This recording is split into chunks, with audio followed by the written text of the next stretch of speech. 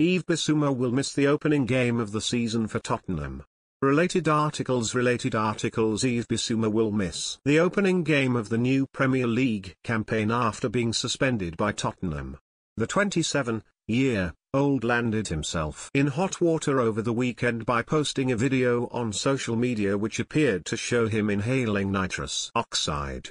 Bissouma later issued a public apology for his behavior in a statement, saying, "This was a severe lack of judgment. I understand how serious this is and the health risks involved, and I also take my responsibility as a footballer and role model very seriously."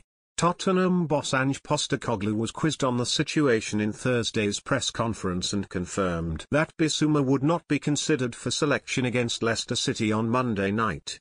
"I've been in the game for a long time, and when a situation like this arises I've tried to look at them in a couple of ways," said Postecoglou. "First, Terry's a person and it's Biss and he has made a really poor decision. You want to help him through that. There are sanctions involved, some of those including education.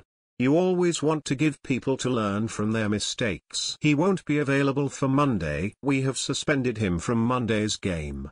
He needs to build that trust back with both me and the group. The door is open for him and we can help him realize the decisions he makes impact the group." Asked to explain how Bissouma would be able to earn back his trust, Postecoglou replied, "Behavior, mate, it's that simple. It's about making better decisions. He was very apologetic to me, the club and everyone involved, but that's just part of it. We all make mistakes. It is how we make our way back from those mistakes." Nitrous oxide, also known as laughing gas, was made illegal last year with possession and sale for recreational purposes considered a criminal offense.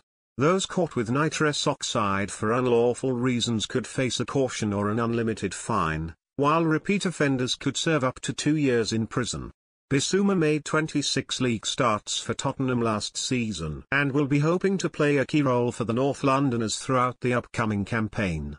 He has been at the club since 2022, when he joined from Brighton in a deal worth around £25 million plus add-ons.